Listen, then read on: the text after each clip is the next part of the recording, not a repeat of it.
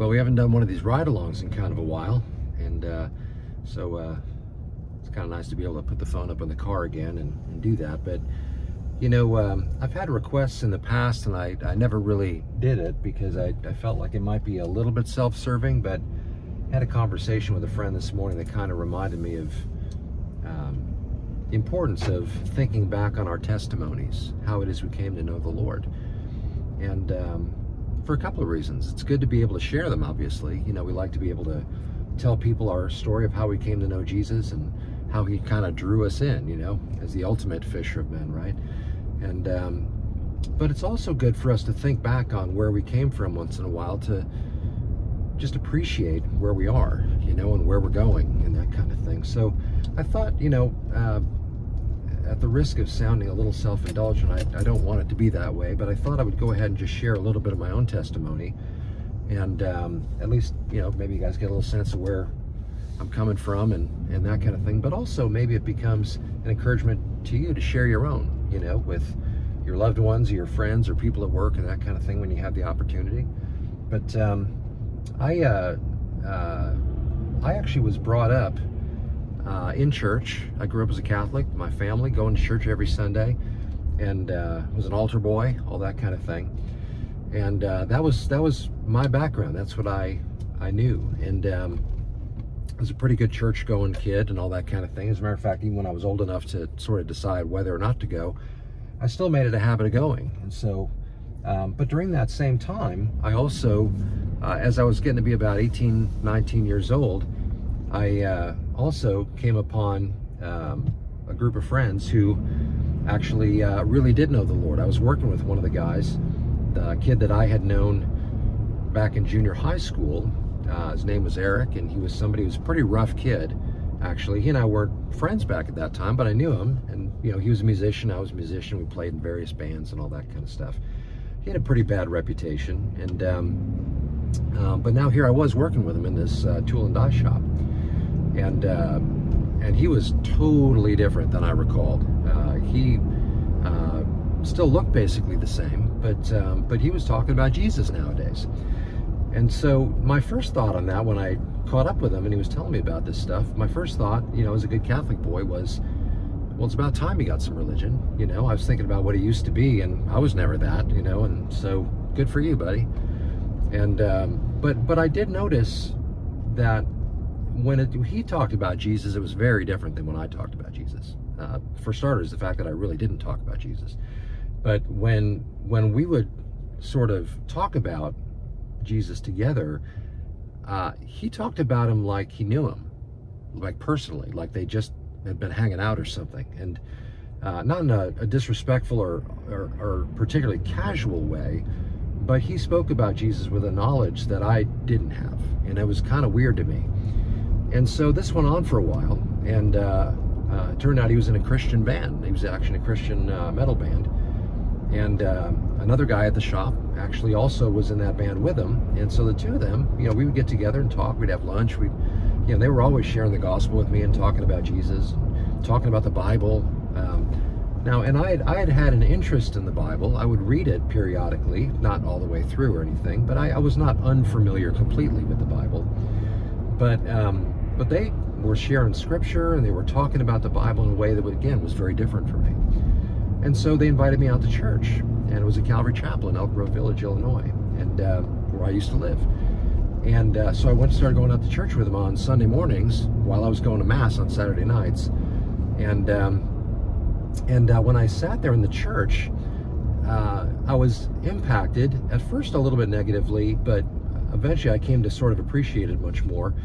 But I was a little freaked out by the worship because, you know, I'm used to one thing in the Catholic Church, but they were singing much more kind of contemporary sounding songs, and people were raising their hands in the seats, and plus they were meeting like at a community center, you know, so I didn't really, this whole world was new to me. And so, but after the worship, this guy would come out and he would open the Bible and he'd say, okay, last week we were in this passage, we're going to continue right here this week and pick it up where we left off. And he would start teaching from that passage. And I started to realize that they were teaching through the Bible, which again was weird to me, because in my mind, the Bible was just sort of a book of stories and you know, and I was familiar with Noah and the Ark and Adam and Eve and Jesus, you know, healing people and those kinds of things. And of course, you know, growing up in the Catholic Church, yeah, I knew about Jesus. A friend of mine recently, I think a friend of mine quoted R.C. Sproul recently and mentioned that in talking about Catholicism, he said, well, they know who Jesus is, but they don't necessarily understand what Jesus did. And that's exactly where I was. I mean, I knew who Jesus was, but it never really occurred to me the fullness of what Jesus had done on the cross and the resurrection. And so they were talking about these things. I think it was the Gospel of John at the time, but I think that's where he was teaching from. But he was teaching just straight through the Bible and just going verse by verse and explaining contexts and helping to understand the cultural setting and cross scripture with scripture and all these different things. This was very, very, I had never done anything like that. None of that had ever occurred to me. And so I was really interested. I thought, this guy's teaching the Bible like it's a history book or something. And he's talking about these events like they really happened. And I was there for about a year listening to this every Sunday morning. Much to my own discredit, it took me a year before I ultimately got saved, but I was listening to this for a year, and of course my friends were sharing with me. And then a couple of things that happened along the way, and that really, in concert with hearing the Word of God, being around Christian friends as a non-believer, these things were working. God was working in my heart through these things. But then a couple of other events that really stuck out in my memory in regard to that time also took place along the way. There was a bar I used to go to in Elk Grove that I frequented often. You know, I always like to say I don't want to oversell it and make it sound like more than it was. I think in fairness, it's fair to say I was not an alcoholic, but I did drink a lot. I was definitely a pretty solid, strong social drinker.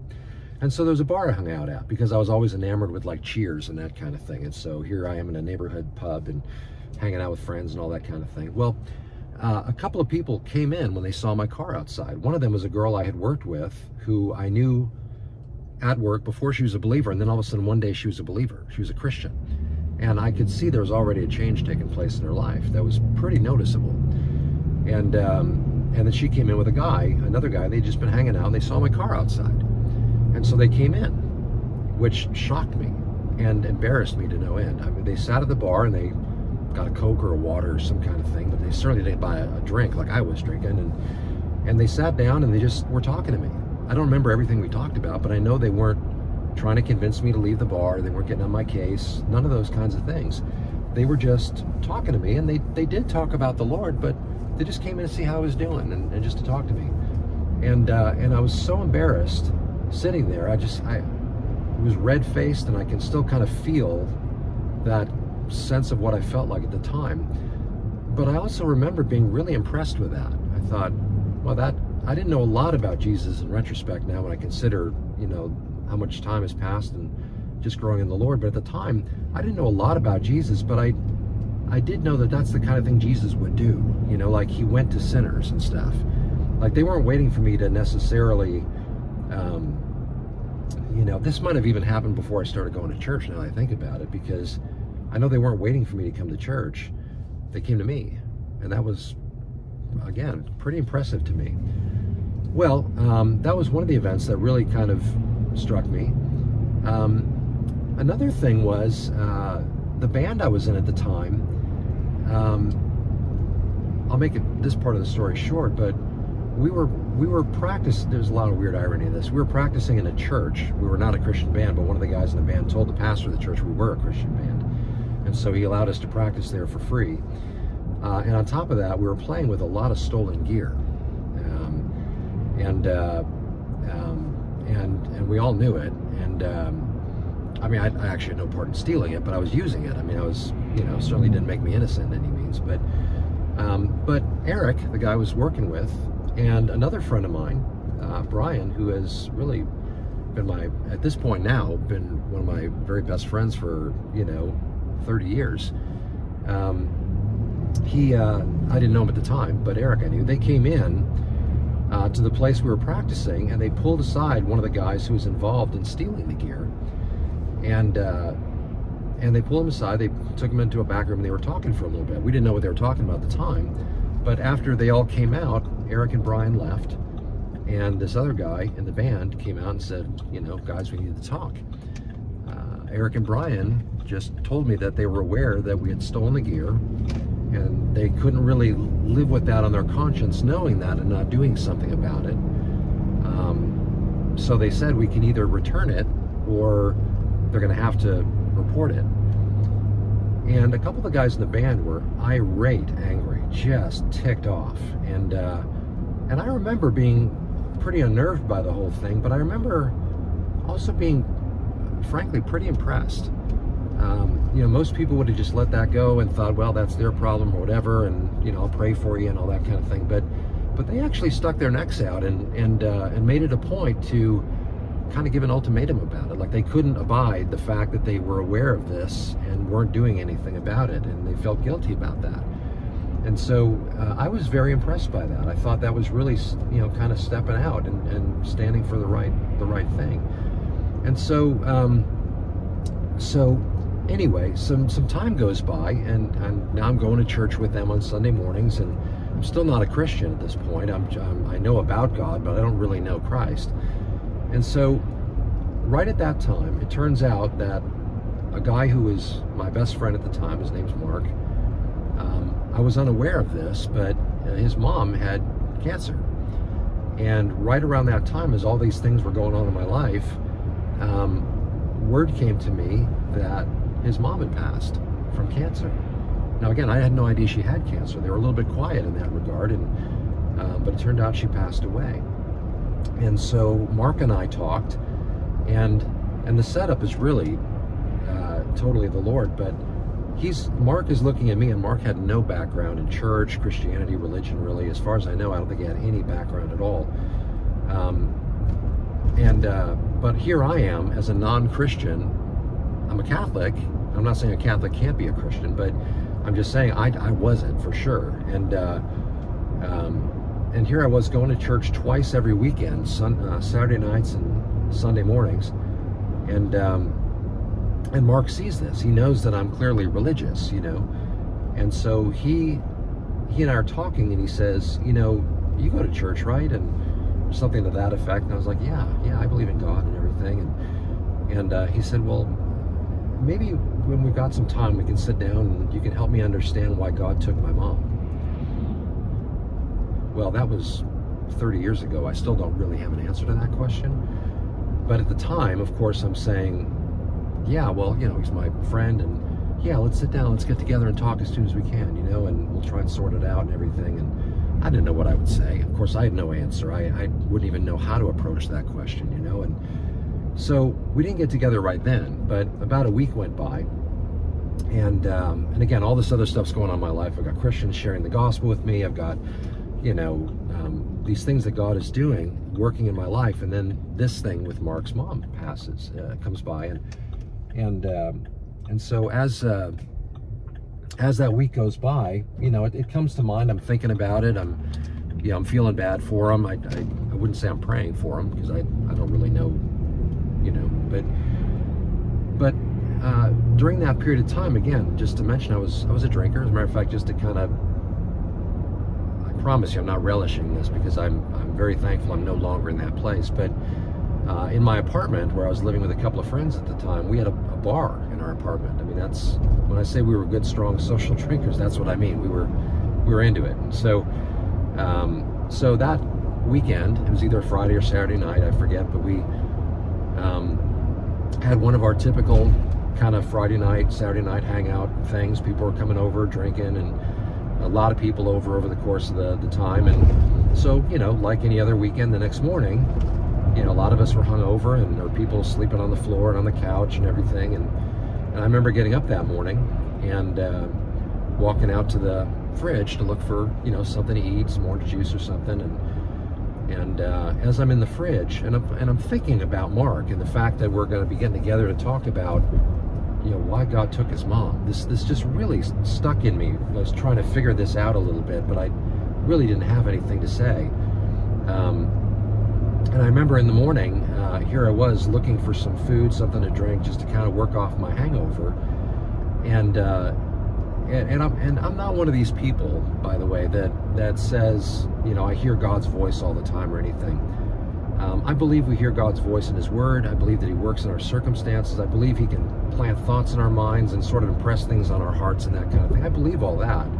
But, you know, and I'm not saying I heard an audible voice in this moment, but very clearly the Lord had put it into my heart and in my mind. The reason you don't have an answer for your friend is because you don't know me yourself.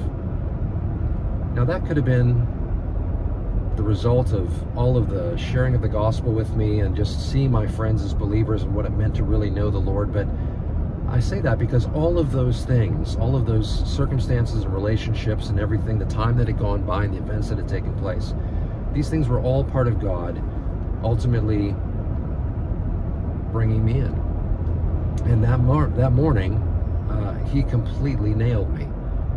For all of the thinking that I knew God and I was religious and I was a pretty good person, and when I died, I'd probably go to heaven because I'm not an axe murderer, you know, all those typical things we think as we're, you know, as non-believers justifying our lives and why we're okay with God and everything. That was true of me. But that morning, the Lord kind of cut through all that, and He like took a machete and just cut right through it and left me standing there basically exposed to Him. And I knew it. The difference was that even though that had likely happened in some form or another over the course of my life, this was the moment that I finally stopped resisting that. And went back to my room. My friends, who were believers and in a Christian band who I was hanging around with quite a bit, I knew how to get saved in the moment. You know, I knew how to pray and, you know, ask the Lord into my heart and all that kind of stuff, because they had basically prayed it into half the times we'd gone out to lunch when they were praying for the food. They worked the gospel into it half the time. So I knew the gospel at this point. I knew that, you know, I didn't just know who Jesus was. I knew what Jesus did. And this was the moment now that He was finally where I put my faith. I trusted Him. And I went back to my room, and I was by myself at that point. Everybody was still crashed out. But I went ahead and just confessed. I'm like, Lord, I don't remember. I really wish I remember the words I had said, but I just know that in that moment, the running was over. And so I became His that day. And the Lord began to work in my life. He became my Lord. He became the Savior of my life. He became the Redeemer and the setting aparter of my life and soul and everything. And so I began to, of course, the good news was in that moment I had a lot of Christian friends that immediately received me in and celebrated and most importantly, they discipled me. One of the guys had taken me through some of the Navigator stuff. Some of you are familiar with the Navigator books and the discipleship program. And so I began to learn the Word. I began to read the Word. The strong encouragement to be in the Word of God all the time was among my peers, people my age who were very serious and remain to this day very serious about the Word of God. Began to instill in me the importance of spending time every day studying God's Word and praying and being in fellowship and really the four legs of the stool, fellowship and prayers and breaking bread and the teaching that you see in Acts 2. I already was, thankfully, by God's design, I was part of a good church already. Went on to serve in that church for about 15 years before we finally made the move down to Tennessee when God called us to come down here for the work He's doing here now. But I'm the product of people who loved me, who loved the Lord, who were strong students of the Word, who understood grace. There's a gratitude in my heart that I could never possibly express, much less repay all of those that the Lord used. But that's my story. That's how I came to know the Lord. I'm very, very thankful to say that those same guys, those same four guys who helped me come to know Jesus are all still walking with the Lord. One of them pastors a church in Illinois. The others are walking with the Lord and raising their families in Christ and making a difference. And it's just, and I'm still in contact, especially with two of them, but, actually three of them somewhat, and a little bit even with the fourth, but, two of them I talk to all the time. And they remain really close. And so, anyway, that's my story. That's my testimony. And you have a story that is yours as well. The path that God led you on, that led to the cross, that led to the brokenness, that led to the recognition of your sin and your need to be saved. Think about your story from time to time. Think about what it is that God did in your life to bring you to where you are. And rejoice in that, celebrate that, remember that. Think about where you came from, and allow that and that knowledge of the grace that God demonstrated in saving you from your sin, washing you clean, making you a new creation in Christ. Let the grace that is involved in that permeate your own telling of your story, the way that you live for Jesus, because this is the kind of thing that can make a difference in someone else's life as you share your story. This is the flesh and blood of what the gospel does to people and how it saves them and redeems them and changes them from the inside out, a full divine 20-point makeover. This is the good news. So anyway, there it is. That's my story, and I'm glad to share it with you all, and I hope you'll do the same. I hope you'll share yours, you know, whether it's even in the comments section but most importantly with those around you that need to know Jesus. Might be that there are some here watching the video right now or listening to it that don't know Jesus but are hearing this, and you're thinking about maybe now that you've heard someone else tell how they got there, you're thinking about what God's been doing in your life to bring you to the point where maybe now you're ready to come and receive that which Christ has accomplished for you. The gospel is simply this, that Jesus became a person like you and I. The eternal Word, as he's referred to in Scripture, God from eternity past, took on a body of flesh and walked among us, and he taught great things, clearly. He did miracles, amazingly. But the biggest reason why he came was ultimately to pay a debt that we owed, a debt against him, against God. And since we had no capacity to pay it, and it's important that we recognize that we don't. We generally like to think that we do, but we don't. We don't actually have any ability to pay that debt. And knowing this, he came and paid it for us. Jesus died on the cross, shedding his own blood to pay our debt. And he rose from the dead.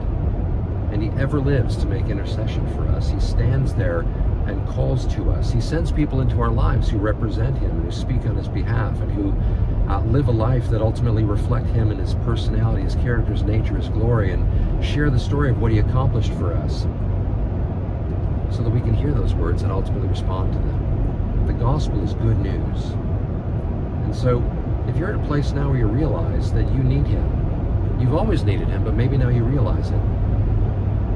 It's interesting, Jesus came to the Pharisees and said he didn't come for those who are well, but for those who are sick. The Pharisees didn't realize they were sick, but they needed him just as much as you and I. So maybe now you're at that point where you come to realize it. Let me invite you to pray. Don't wait another day. Don't put it off. There's a point at which our hearts become very, very hardened and cold to the gospel. But the truth of the matter is that Jesus is calling you today. He's inviting you to come and to respond even right now. So let me give you an opportunity to do that. I'm obviously not going to close my eyes as I'm praying because I'm driving and that can be a disaster. I do drive by sight, not by faith. But anyway, let me go ahead and pray and invite you to come and put your trust in Jesus, receiving that benefit of all that he accomplished when he died on the cross for your sins and mine, that you might become a believer, a Christian, a follower of Jesus even today. So pray with me if you would. Heavenly Father, I confess to you that I am a sinner. I've broken your law. I have kept you at arm's length. I've resisted you. I have lived my life apart from you. But today I realize that I need you, that I have no hope apart from you, that when I die, I'm not going to heaven because I've never put my trust in what Jesus accomplished to make that possible. I've rejected him. But today, I receive him. Today I put my trust in Jesus, who died for my sins and who rose from the dead. And I pray that you would help me to walk with him now until I see you face to face. Thank you for loving me and saving me. Thank you that Jesus died for my sins once and for all, past, present, and future. And thank you for the grace that comes to me now because of this. I love you and praise you, and I pray you'd help me learn how to follow Jesus. Thank you, Lord, for your grace, your mercy, and your love. In Jesus' name, amen. It is interesting that in the Bible you don't see a lot of what we typically call sinner's prayers, like what we just prayed just now. And that's because the important thing is not that you sort of just say these special words. There's nothing magical actually about those words that I just said. It's just that it's possible that, not being a believer, you never really thought about how to ask Jesus into your heart, how to receive that gift of salvation that comes through his finished work on the cross. And so we say those prayers to just sort of help us say, to ask for this, to receive it and such. But the important thing is that you believe. In Acts chapter 10, there's a Gentile named Cornelius and his family. He's a Roman centurion who sends for Peter to come to his house and ultimately tell him the good news. And as Peter is talking, he never even gets to sort of the sinner's prayer part. He just is talking about what Jesus has accomplished. And in the midst of him talking about it, Cornelius and his family believe. And they come to faith, they're saved. And so the important thing is not just the special prayer that I just said. The important thing is that you actually have now put your trust in Jesus. You believe that he died for your sins and that he is, as he said, the way, the truth, and the life, and that no one comes to the Father except through him. But all who do come to the Father through him are saved. And so praise the Lord for that. We're so thankful to hear, I'd love to hear, I should say, so thankful to think that some of you might have prayed that prayer and might have most importantly put your trust in Jesus. This is now part of your story. This is part of how you came. The rest of the story is all that God has done to bring you here. And so learn to love him, learn to worship him. And we do that by going to church with believers, bringing our Bibles and opening them and going to a church that teaches the Bible so that we can hear what God has to say. Growing in our faith alongside of other believers who want to grow with theirs. Being part of a community where we can give and receive with each other and help each other as we walk with the Lord. One day Jesus will come and bring us home. And until that day, it's important that we grow to know him better and better. I like to say he becomes less and less a stranger the day we meet him. And we spend all this time getting to know him now. So anyway, thanks for watching. And if you did come to Christ today, let me know that. Oh boy, I would love to know that. You know, the angels are rejoicing in heaven over a lost sinner who comes to repentance. That's a beautiful thing to think about. But those of us on earth who hear about you coming to Christ also rejoice too. So I'd love to hear about that and such. But in any case, thank you for watching. Thank you for listening. And I just pray that the Lord would bless and keep you, make his face shine upon you, be gracious to you, and give you peace forever. So God bless you, and we'll catch up with you next time.